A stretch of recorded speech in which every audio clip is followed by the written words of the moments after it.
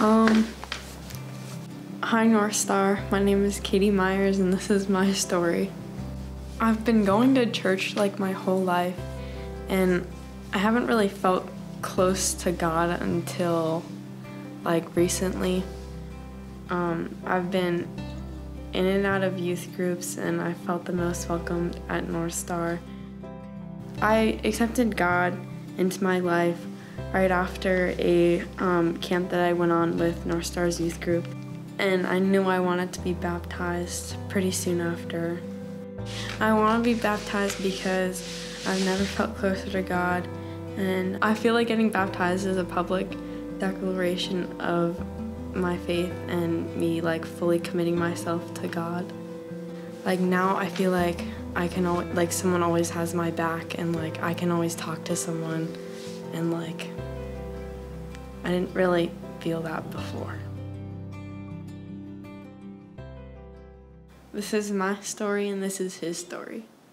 Today, and Erica Gresh, who's been a key part of Katie's growth and faith, is going to be baptizing her. But let me pray for us for a few moments, and then Erica, after I pray, you can come and baptize me. Father, we love you so much, and we thank you for what you have been doing in Katie's life. We thank you for leading her to faith and to trust your son Jesus, and we pray just blessings upon her today.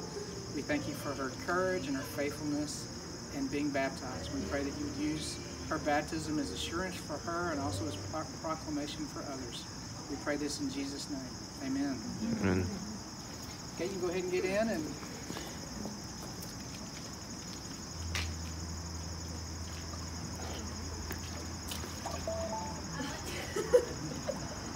Katie, it's been such a blessing to know you over these past couple of years.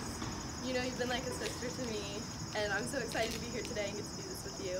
I'm so proud of the person that you've become, and I'm really excited for what God has for your future. I baptize you in the name of the Father, the Son, and the Holy Spirit, buried with him in death, raised to life in newness of life.